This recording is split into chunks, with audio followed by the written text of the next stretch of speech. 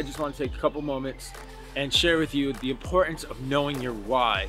And one of the misconceptions that we have when it comes to doing things, getting stuff done, accomplishing a task, or whatever it may be. Knowing your why is the most important thing that you can do as a person, as a leader, in any position that you're in, is knowing and understanding your why. Now, when it comes to approaching something that you want to do, something you want to accomplish, we usually start with the what.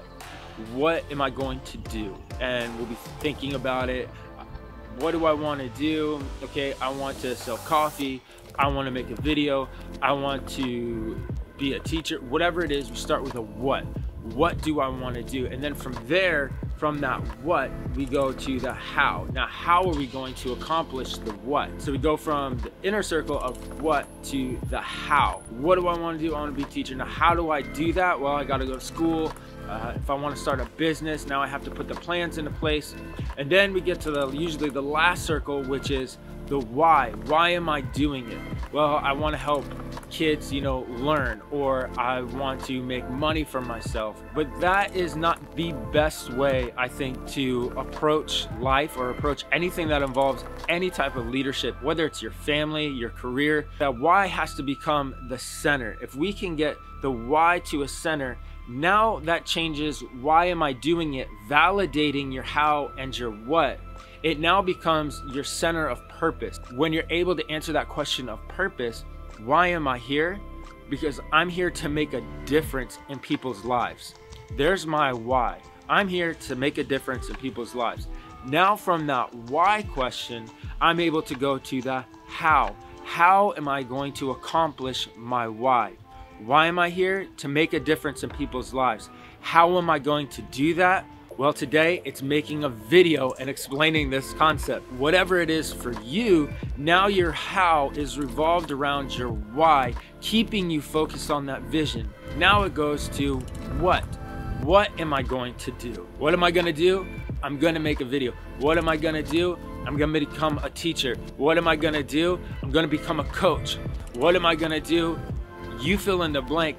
Now your what is focused around your how you're going to do it. For me, my why is to make a difference in people's lives.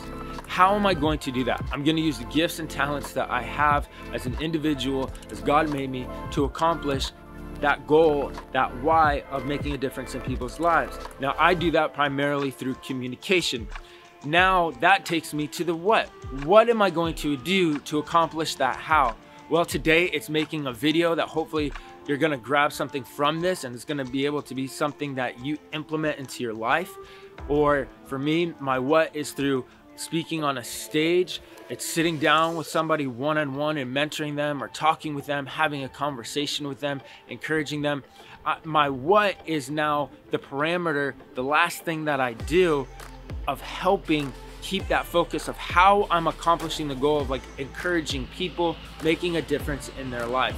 So that's the difference between having your center being your what you do with the how to the why. It keeps you focused with vision and clarity and purpose being the center behind everything that you do. Everything you do comes from your why when it's in the center. Why am I here? How am I going to accomplish that? And what am I going to do? So I hope that this was helpful for you and you're able to kind of go from here and really think about your why. Why are you here? I know that there's a reason and a purpose for you being here, and the rest of the world is just waiting for you to live out your why, because we need to experience the how and the what that you're going to bring to the table. So I hope you have a great day, and I'll see you in the next video.